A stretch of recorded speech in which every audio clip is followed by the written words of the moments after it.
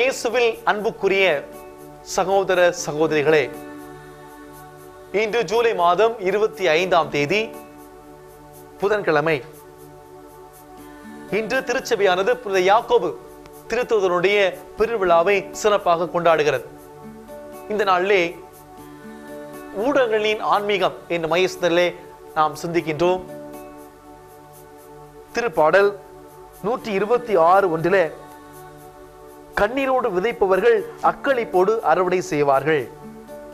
நாம் கண்ணீரோடு விதைச்சோம்னா நிச்சயமா அக்களிப்போடு அறுவடை செய்வோம். நம்முடைய வாழ்க்கையில நாம் படுகிற கஷ்டங்களை, துன்பங்களை, பிரச்சனைகளை எல்லாவற்றையும் ஆண்டவருடைய பிரசன்னத்துல கண்ணீரோடு கொண்டு வருவோம். நீங்கள் அழுவீர்கள், புலம்புவீர்கள், உங்களுடைய துக்கம் சந்தோஷமாக மாறும். இப்போது அழுது கொண்டிருப்பவர்களே, நீங்கள் பேறு பெற்றவர்கள், நீங்கள் சிரித்து மகிழ்வீர்கள்.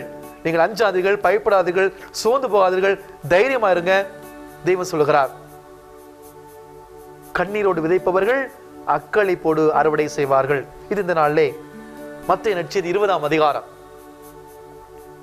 20 முதல் 28 வரை உள்ள இறைவார்த்தையிலே, அக்காலத்தில் செபதேயின் மனைவி தம் மக்களோடு ஒரு வேண்டல் விடுக்குமாறு இயேசுவோடு வந்து பணிந்து நின்றார். உமக்கு என்ன வேண்டும் என்று இயேசு அவரிடம் கேட்டார். அவர், நீர் ஆட்சி புரியும் போது என் மக்களாகிய இவர்கள் இருவருள் ஒருவர் உடைய அரையணை வலப்புறமும் இன்னொருவன் இடப்புறமும் அமர செய்யும் என்று வேண்டினார். அதற்கு இயேசு, நீங்கள் என்ன கேட்கிறீர்கள் என உங்களுக்கு தெரியவில்லை. நான் குடிக்க போகும் துன்பக் கிண்ணத்தில் உங்களால் குடிக்க இயலுமா என்று கேட்டார். அவர்கள், எங்களால் இயலும் என்றார்கள். அவர் அவளை நோக்கி, ஆம், என் கிண்ணத்தில் நீங்கள் குடிப்பீர்கள். ஆனால் என் வலப்புறத்திலும் இடப்புறத்திலும் அமரும்படி அருள்வதோ எனது செயல் அல்ல, மாறாக அவ்விடங்களை என் தந்தை யாருக்கு ஏற்பாடு செய்திருக்கிறாரோ அவர்களுக்கே அவை அருளப்படும் என்றார். இதை கேட்டுக்கொண்டிருந்த 10 பேரும் அச்சகோதரர் இருவர் மீது கோபம் கொண்டனர்.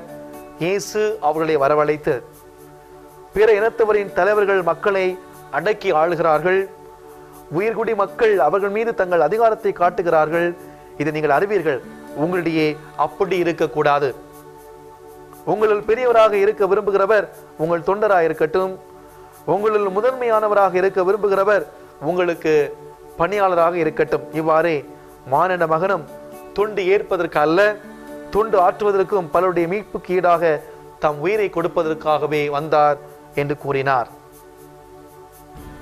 அன்புக்குரியவர்களே, இயேசுவின் அடிச்சுவட்டில் வழி நடக்க முயற்சி செய்வோம். திருத்தூதர்களின் முதல் மறை சாட்சியான தூய யாக்கோபினுடைய விழாவை நாம் இன்று கொண்டாடுகிறோம். இயேசுவின் துன்பக் கிண்ணத்தை பகிர ஆவலோடு அனைத்தையும் விட்டுவிட்டு இயேசுவை பின்பற்றியவர்.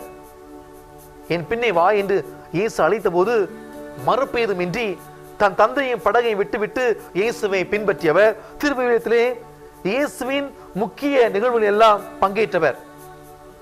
யாயிரின் மகளை உயிர் பெற செய்ய போதும், தாபோர் மலை உருமாற்றத்தின் போதும், இயேசு கெஸ்தமனி தோற்றத்தில் இரத்த வியர்வை வேர்த்து ஜெபிக்கையிலும் இயேசுவோடு உடன் பயணித்தவர்.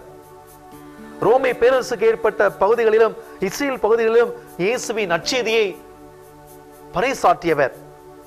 பிறகு ஸ்பெயின் நாட்டின் பல பகுதிகளில் நற்செய்தியை அறிவித்ததாகவும் திரு அவை பாரம்பரியம் நமக்கு கற்றுத்தருகிறது. இதனால் ஸ்பெயின் நாட்டின் பாதுகாவலர் என்று இவர் அழைக்கப்படுகிறார். அன்புக்குள்ளே, இனி நற்செய்தியிலே செபதேயினுடைய மனைவி 2 சகோதரரோடு வந்து இயேசுடன் ஒரு வேண்டுதல் வைக்கிறார். யார் இந்த சகோதரர்கள்? இவர்கள் செபதேயுடைய மக்கள், சலோமி இவருடைய தாய். இந்த 2 சகோதரர்களும் பேதுருவுடன் ஆண்டவரின் மிக சிறப்பான நிகழ்விலே உடன் இருந்தவர்கள். இதைத்தான் நான் முதலில் சொன்னேன். இயேசுவின் மிக நெருங்கிய வட்டத்திலே இருந்தவர்கள். இந்த தாயினுடைய வேண்டுகோள் இயேசுவின் சம உடைமை என்னும் போதனைக்கு எதிராக இருப்பதையும், நாம் பிறருக்கு தொண்டராக இருக்க வேண்டும் என்னும் போதனைக்கு எதிராக இருப்பதையும் நாம் காண்கிறோம். ஒரே நண்பர் கூட்டமாக ஏற்றத்தாழ்வு என்று ஒருவரை ஒரு புரிந்து வாழ வேண்டிய இயேசுவின் கூட்டம் தம் தலைவனுடைய போதனைக்கு எதிராக பதவிக்கு அதிகாரத்துக்கு ஆசைப்பட்டும் மற்றவர்கள் மீது பொறாமைப்பட்டு வாழ்வதையும் இது நமக்கு மிக அழகாக சுட்டி காட்டுகிறது. இது நாம் இன்று வாழுகிற நம்முடைய வாழ்க்கை சூழலுக்கு மிக அழகாக பொருந்தும்.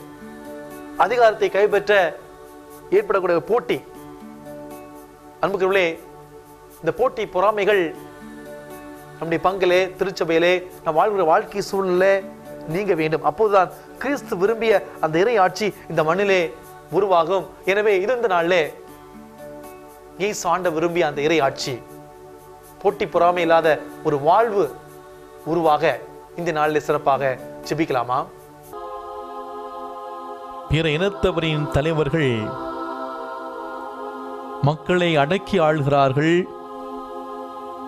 உயர்குடி மக்கள் அவர்கள் மீது தங்கள் அதிகாரத்தை காட்டுகிறார்கள். உங்களுடைய அப்படி இருக்கக்கூடாது. உங்கள் பெரியவராக இருக்க விரும்புகிறவர் உங்கள் தொண்டராக இருக்கட்டும். முதன்மையானவராக இருக்க விரும்புகிறவர் உங்களுக்கு பணியாளராக இருக்கட்டும். மானிட மகன் தொண்டு ஏற்பதற்கல்ல, தொண்டு ஆற்றுவதற்கும் பலருடைய மீட்புக்கு ஈடாக தம் உயிரை கொடுப்பதற்கே வந்தார். இந்த நாளில் ஊடகங்களின் ஆன்மீகத்தை சிந்தித்து சிறப்பாக ஜெபிக்கிறோம். இந்த நாளிலே இந்த ஊடகங்கள் மக்களுக்கு தேவையான செய்திகளை, நல்ல செய்திகளை, எல்லாரும் பார்க்கக்கூடிய அந்த நல்ல செய்திகளை, குழந்தைகள் முதல் முதியோர்கள் வரை பார்க்கக்கூடிய சமூகத்தின் மதிப்பீடுகளுக்கு ஏற்ற நல்ல செய்தியை, நல்ல மதிப்பீடுகளை தரக்கூடிய ஒரு ஆன்மீகத்தை கடைபிடிக்கிற நாளில் சிறப்பாக ஜெபிப்போம். மக்களுக்கு தேவையானதை மட்டுமே தங்களுடைய சுயநலத்தை அறவே களைந்து பொதுநலத்தோடு உள்ளதை உள்ளவாறு எந்த ஒரு பாரபட்சம் இல்லாமல் சமூகத்தை முன்னிலைப்படுத்தி சரியான ஆன்மீகத்தை தரக்கூடிய அந்த அருளையும் ஆசிரியை கேட்டு ஜெபிக்கலாமா?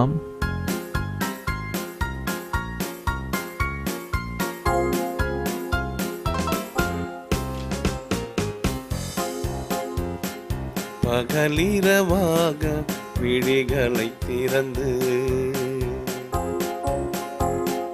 கடவுளை தேடும் மனிதர்களை தன் பக்கம் இழுத்து கடவுளை காட்டும் மாயை வாழ்வு ஊடகத்தில்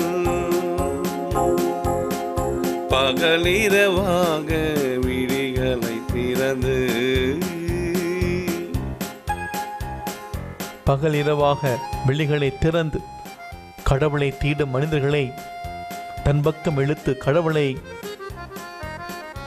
மறைக்க, கடவுளை மறந்த ஒரு வாழ்வு வாழ, சரியான பாதையில் செல்லாம இருக்கக்கூடிய நம்ம எல்லாரையும் இந்த நேரத்தில் நினைச்சு பார்ப்போம்.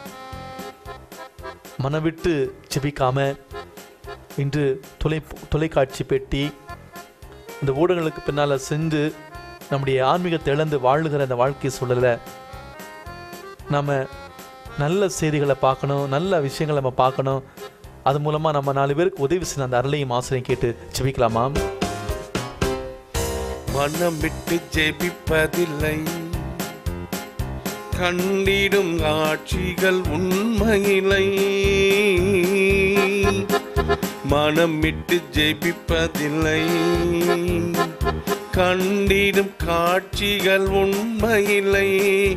இருப்பது இல்லை என்று பொய்யில் வாழும் நிலைமை என்று மாற்றிட வேண்டும். நம்ப ஊடகங்கள் நல்ல அடிசுவடுகளை மாடி செய்ய உதவிடுங்கள்.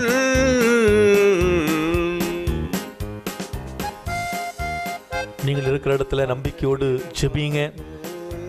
நம்ம ஒவ்வொரு நாளும் நம்ம காலையில் எந்திரிச்ச நேரத்தில் இரவு தூங்குற வரைக்கும் இந்த ஊடகங்கள் எவ்வளவு தாக்கத்தை ஏற்படும் நமக்கு தெரியும். நம்ம பார்க்கக்கூடிய விஷயம் நல்ல விஷயமா இருக்கணும். நம்ம பார்க்கக்கூடிய அந்த விஷயத்தை நல்ல முறையில் மற்றவங்களுக்கு கொடுக்கணும். அதை அந்த ஊடகங்கள் தெளிவாக நமக்கு கொண்டு வரணும். சிறப்பாக ஜெபிப்போம். இது தேவையில்லாத விஷயங்களை பார்க்குறத விட்டுட்டு மதிப்பீடுகளை கற்றுக்கொள்ளக்கூடிய நல்ல விஷயங்களை நம்ம கற்றுக்கொள்ளணும். மேலும் இந்த ஊடகங்களுக்காக சிறப்பாக ஜெபிப்போம். மக்களுக்கு தரம் வாய்ந்த நல்ல செய்திகளை, நல்ல வாழ்வில் மதிப்பீடுகளை கற்றுத்தருகிற அந்த ஆன்மீகத்தை இந்த ஊடகங்கள் தரணும். ஆண்டவரை ஆசீர்வதிங்க, வழி நடத்துங்க. உங்களுடைய அப்படி இருக்கக்கூடாது நீங்கள் சொன்னீங்க. தரம் குறைந்த அந்த செய்திகளை தராமல், எந்த பாரபட்சம் பார்க்காம நல்ல செய்திகளை நல்ல முறையில் மக்களுக்கு கொடுக்குற அந்த தியாக உள்ளத்தை தாங்க ஆண்டவரே. அந்த ஆன்மீகத்தில் எங்களை வளர்த்துடுங்க ஆண்டவரே. இல்லாமல் இறக்கமுள்ள இறைவன் தந்தை மகன் தூய ஆவியார் நம்மளுக்கு மறுபடியும் இல்லாமல் இறைவன் தந்தை மகன் தூய ஆவியார் உங்களுக்கு ஆசீர் வழங்குவாராக. ஆமென்.